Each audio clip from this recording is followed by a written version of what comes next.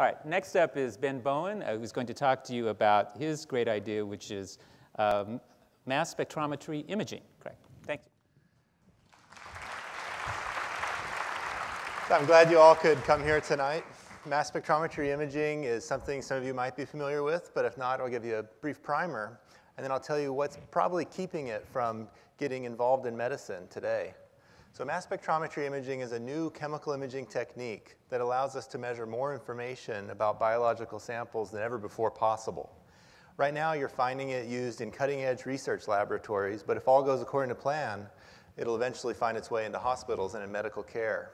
It might be used for things like diagnosis of cancer, making safer drugs, personalization of medicine, but just generally give options for healthcare treatment not currently available.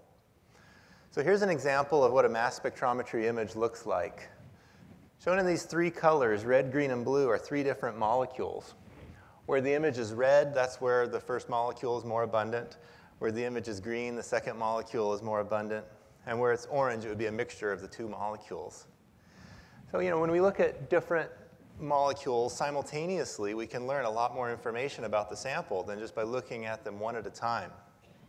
But if mass spectrometry imaging only allowed us to see these three molecules, they wouldn't have invited me to speak to you today, probably. That's not very interesting.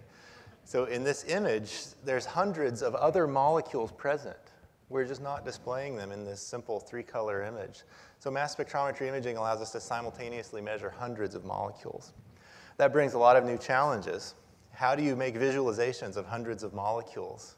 These files are huge, the size of computer hard drives. So how do you store this data, share this data? How do you analyze this data with algorithms? And then lastly, the role of many of these molecules we detect in these images, their role is unknown. We don't know what these molecules do. So how do we store this observation and propagate that into future experiments? So how do we take mass spectrometry images? A laser is rapidly scanned across a sample. The laser is highly focused, very bright, and it blasts a little bit of tissue into the gas phase. So this desorption event at every position where a tiny bit of the tissue is blown up into the gas phase can put the molecules in such a way that we can analyze them with a mass analyzer. We have to do this very carefully or the molecules will be blown to smithereens. So we have to not break any bonds. So once they're analyzed, you'll have a very sharp peak with an uncertainty of about the mass of a single electron. So these peaks are known at a very precise mass, very accurate mass. So if two molecules have a similar mass, we can make two separate images for them.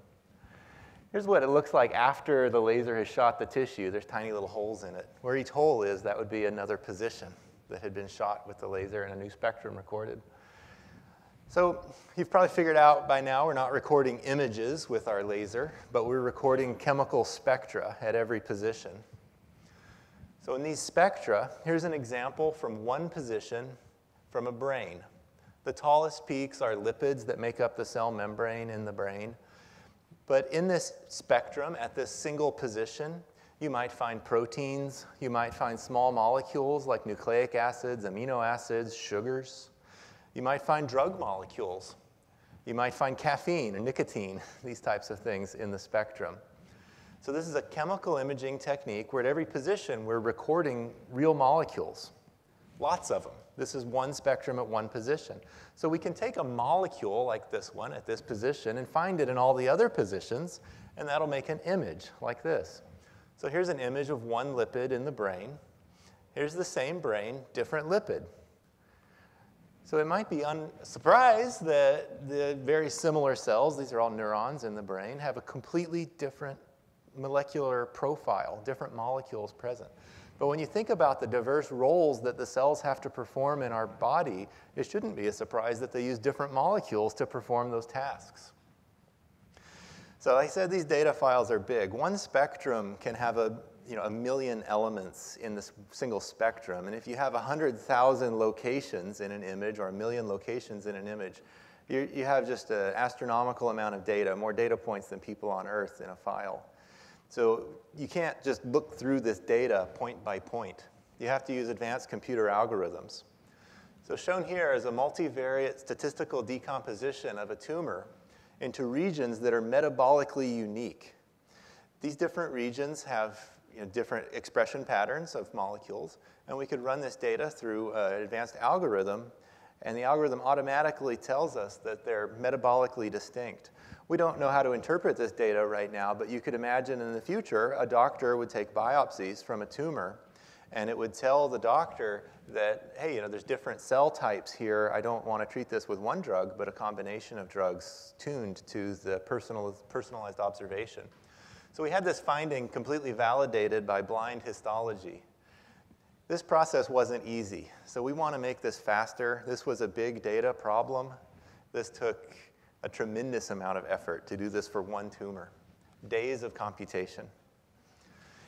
So we can also do this in 3 dimensions. Here's a 3-dimensional image of a tumor. So now we just exploded the big data to even bigger. So this file, if you thought of it as a stack of books, it would be 1.5 miles tall for this one file. As kind of an analogy to how much data you're really dealing with here. So we need algorithms. So these bottlenecks are keeping emerging technologies like mass spectrometry imaging, but there's many other technologies that are like this. These bottlenecks are keeping these tools from prime time. You can't generate data that's not analyzable. Your doctor, billing $300 an hour, they're gonna, that's gonna take them a while to analyze this data. If it takes a month to do one tumor. So we need to make this faster. We need to make new methods for transparency of how the data is collected so that we know. But we also need standard methods, standardization of these protocols so that it can work at scale. So in my last slide, I'm going to tell you about the solution that we've developed here at Berkeley Lab, what we think is a solution to this problem. It's the OpenMSI project. OpenMSI aims to bring the most advanced computing, like what you heard in the previous talk, right through the web browser, so that when someone generates one of these files, they upload the data to NERSC, the supercomputing facility in Oakland, one of the largest supercomputers in the world. The data gets analyzed at NERSC, stored at NERSC, so now you don't have to have these giant external hard drives filling your backpack everywhere you go. It's all sitting there in a supercomputing data center. The algorithms run on these super fast, big computers to produce nice results that we can all look at in the browser.